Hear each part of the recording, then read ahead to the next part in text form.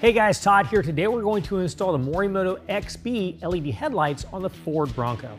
The tools I'll be using for this installation are an electric impact driver and ratchet with 10mm and 8mm sockets, a T25 Torx bit, a Phillips head screwdriver, and a fastener removal tool. Let's go ahead and get started. All right, now what we need to do is go ahead and remove our radiator cover. So we've got 8 push pins that need to come out. All these push pins, basically what you need to do is get underneath it, and it's a dual stage push pin. So you pull the first part out and the second part comes out as well. Do that with all 8 of them.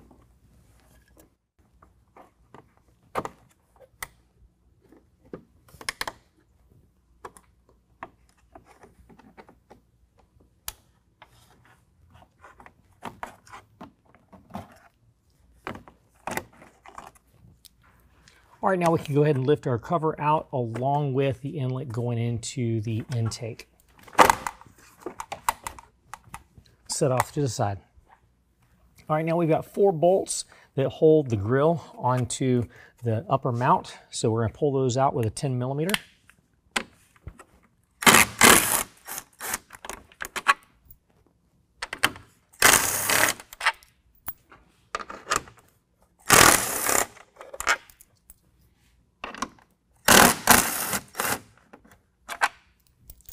All right, now if you have a front-facing camera on your grill, you need to first disconnect these 2 pieces right here. So what you're gonna do is you're gonna push in on this piece and this pops out. And then this portion right here, the sides squeeze in together and then that pops out like so. All right, all that is holding this grill on now is clips. So we're gonna start pulling it away. First, we're gonna go to the sides and just kind of pry back on it to pop it loose. And then we can just gently pull from the bottom and lift it up and out of the way. All right, so now we need to take loose our lower valence. In order to do that, we first need to loosen up our fender. So just inside the fender, there's a little lever. You turn it 90 degrees and that fender can come loose just like so. Now we can kind of reach back here and pull straight out. Do the same thing on the opposite side and then work it from one side to the other, pulling it free from the clips.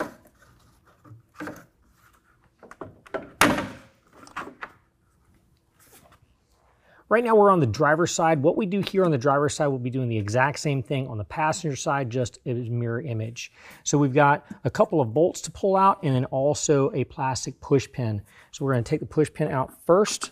So you use a fastener removal tool to pop that out. And then a 10mm to take out the 2 bolts.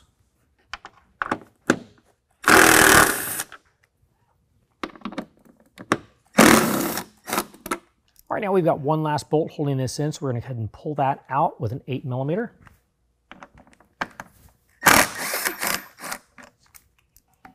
All right, and the only thing that's holding it in now is just clips, so we're gonna go ahead and pull it back.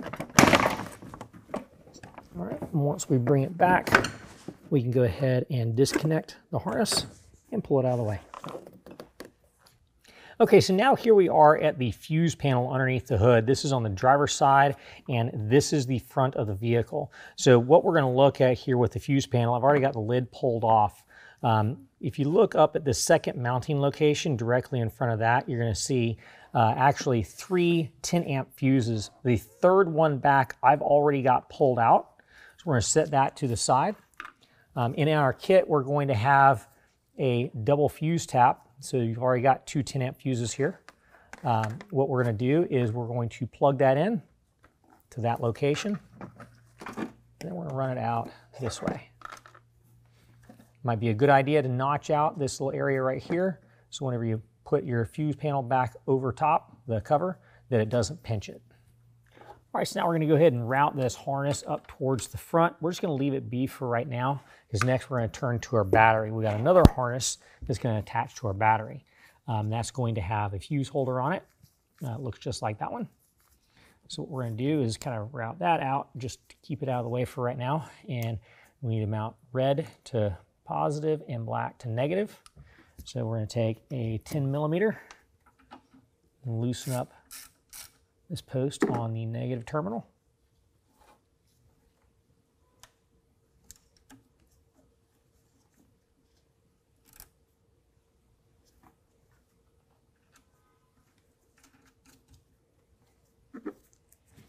Go ahead and tighten that back down with a 10 millimeter.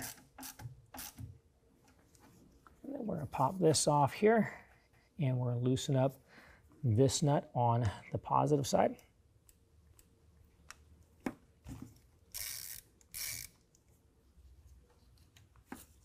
Go ahead and attach that.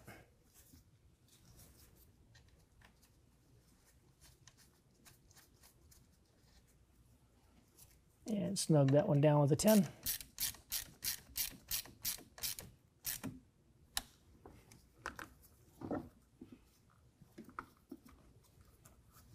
Let's go ahead and move to our light area. Okay, now we do have a few different harnesses, so let me go over them all real quick.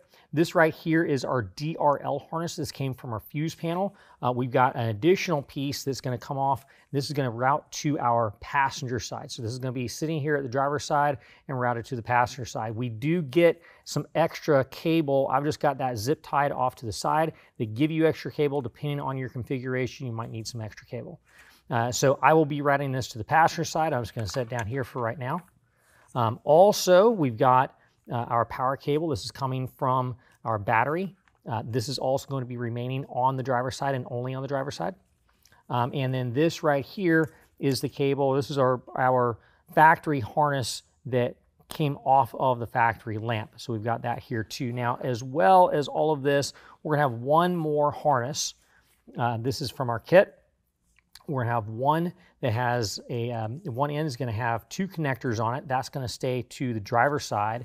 And the side that's got one connector is going to route over to the passenger side. So I'm going to go ahead and leave this here. I'm going to route these two over to the passenger side. Then we're going to come back and hook our driver's side lamp up and go ahead and get that installed. Okay, so this is our driver's side headlamp. Now this is the back side. We've got a lot of different things going on here, but it's really pretty straightforward. What I want to draw your attention to first is this connector coming off of the back side from the side, and then also this connector right here. The connector is going over to the passenger side that has the two ends on it is going to connect into here. So you can only connect it one way. This one goes here, and then this one is going to connect like so. All right, now we're going to go ahead and work this way. So this is the connector is going to go to our power cable. So we're going to connect that together. Next, we're going to connect this DRL together. That goes together. And now I also want to draw your attention to this connector right here that's on the back of this housing. You've got a pink wire coming on one side, a purple wire coming on the other side. It's the only connector with just one wire coming on each side. Now, this is your sequential or not sequential connector. So if you want this to be a non-sequential turn signal where it's just solid, then what you're going to do is you're going to keep that connected. If you want your turn signal to be sequential, where it kind of flashes out, then you can disconnect that and leave that disconnected. That makes your turn signal sequential. If you leave this disconnected, make sure you tie all that off with some electrical tape and make sure you don't get any kind of condensation or anything in there. This is not going to be a sequential. This is going to be a solid. So we are going to leave that connected and we're good to go. Last thing we have to do is connect this to our factory cable. So we're just going to go ahead and plug that in. Now we can go ahead and lift up our light and get it hooked up to the factory mounting positions.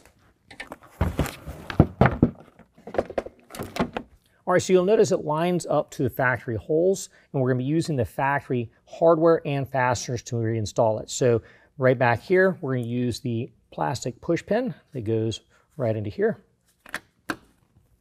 And in this hole, we've got the black bolt with a 10 millimeter head. We'll go ahead and get that started. And then here we've got the silver bolt with a 10 millimeter head. We'll go ahead and get that one started. And we'll tighten both of those down with a 10 millimeter socket.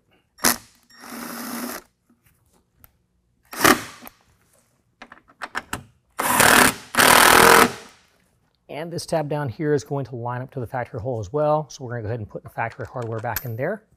And we'll tighten that down with an 8 millimeter. Let's go ahead and head on over to the passenger side. All right, now over here on the passenger side, we're going to have a little bit less to connect. So let's go ahead and start with this one over here.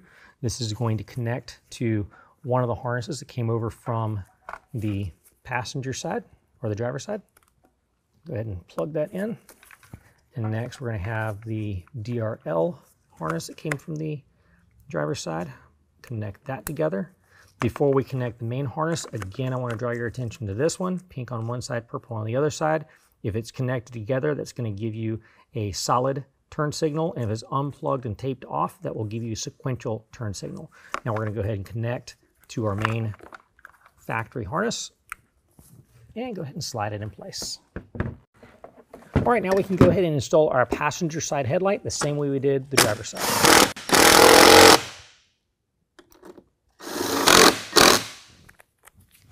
All right, now go ahead and secure all of your wires with zip ties.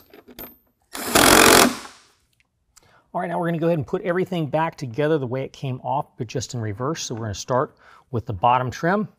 Now, mine might be a little more tight than yours just because I've got a winch that is making it a little bit tighter. But once you get that in place, line up all of the connectors and then start with the center, push those in. And work your way to the side. And stretch that over and snap that in. And then go ahead and reconnect your fender. And repeat the same on the opposite side.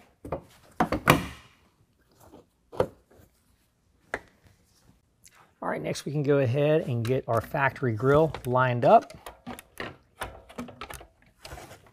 Once it's all lined up, just pop it in place and then we can attach our factory hardware at the top and tighten that down with a 10mm.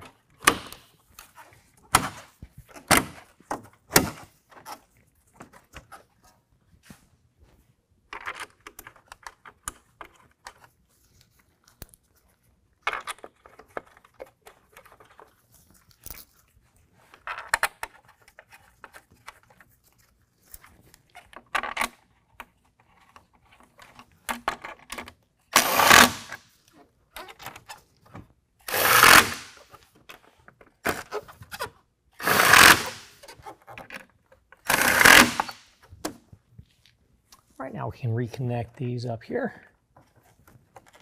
Just pop them right in place. And now let's go ahead and install our upper valence.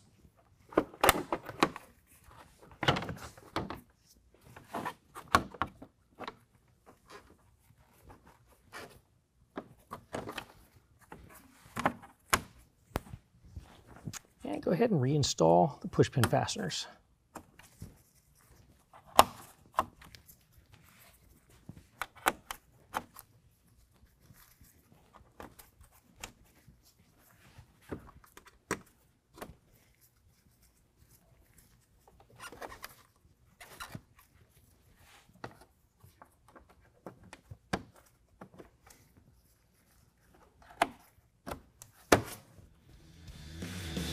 Well, that concludes the installation. If you have any questions, call the experts or visit us online at RealTruck.com.